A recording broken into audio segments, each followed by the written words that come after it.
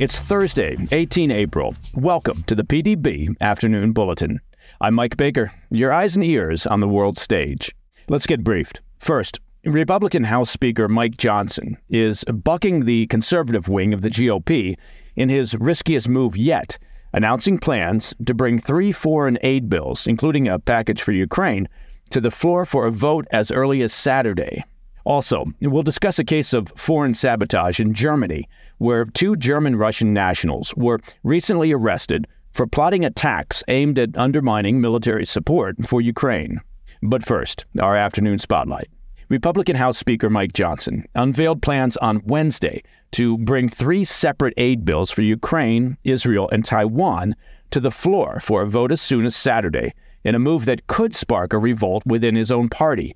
Sorry, that should read, spark yet another revolt within his own party. The separate packages will include $26 billion for Israel, $60 billion to Ukraine, and $8 billion for Taiwan and other allies in the Indo-Pacific region. Johnson also included $9 billion in humanitarian aid in the Israel package, which Democrats had said was non-negotiable if he wanted their support. That's according to a CBS News report. Notably, the Ukraine aid package includes a requirement that Biden send long-range Army tactical missile systems, referred to as ATACMS, to leaders in Kyiv to defend against Russian aerial bombardments. Leaders in Ukraine have made it clear that they are running out of defensive missiles and in dire need of new air defense systems. The ATACMS are tactical ballistic missiles capable of flying up to approximately 190 miles. Now, Johnson is facing intense pressure from the conservative wing of the House caucus, and if he's unable to thread the needle on these critical votes, his speakership, could be at risk. Republican Congresswoman Marjorie Taylor Greene has even threatened to put forward a motion to remove him, and she found support this week from fellow Republican Representative Thomas Massie.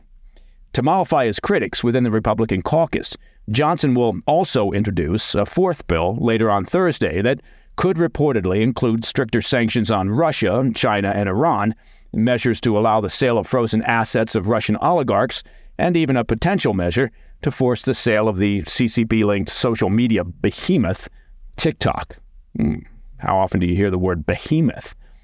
Johnson stated that he intends to give all House members 72 hours to review the aid bills, setting up critical votes as early as Saturday. Now, we should note, the urgency is due to the fact that both chambers are scheduled to be in recess next week. Really?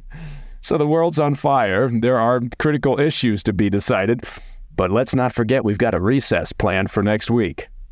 President Biden already threw his weight behind Johnson's efforts, saying he'll sign the aid bills into law immediately if they pass. The Senate, however, could throw a wrench into the works. Well, look, it's D.C.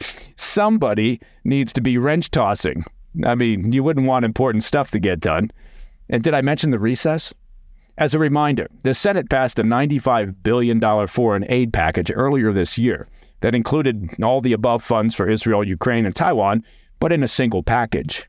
The chamber is likely to take issue with any number of changes that the House makes within their individual aid packages. Now, the fate of the aid packages in the House remains far from certain. For one, Johnson will need the support of a good portion of the Democrat caucus. Within his own party, many conservative members reportedly still want to tie Ukraine aid to border security measures.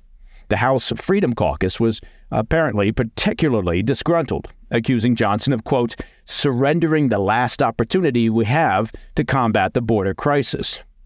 Now, Marjorie Taylor Greene said she would not make a decision on her potential motion to remove Johnson until she sees the language in the proposed bills. She did, however, propose an amendment for Ukraine aid that would force any member who votes to approve more funding to conscript in the Ukrainian military. Conversely, anyone voting against Ukraine aid would be forced to put an I stand with Putin bumper sticker on their car and a little Russian flag emoji on their Instagram profile. Look, I don't even know what the correct term here is for what's happening on Capitol Hill. Clown show, freak show, carnival. This is what happens when neither political party has any centrists, or I guess rather, the ones they have are bullied into silence. nothing of significance gets done in Washington because both sides are scared of their fringes, of the bomb throwers on the edges of their respective parties. Republican Representative Lauren Boebert, meanwhile, predicted that the foreign aid votes, quote, could be the beginning of the end for the Speaker. Now, Johnson gave an impassioned defense of his position in remarks on Thursday, saying, quote, if I operated out of fear over a motion to vacate, I would never be able to do my job. He added, quote, I think providing lethal aid to Ukraine right now is critically important. I believe Xi and Vladimir Putin and Iran really are an axis of evil. I think they're in coordination on this. I think that Putin would continue the march through Europe if he were allowed. I think he might go to the Balkans next. I think he might have a showdown with Poland or one of our NATO allies. To put it bluntly, Johnson said, I would rather send bullets to Ukraine than American boys. End quote.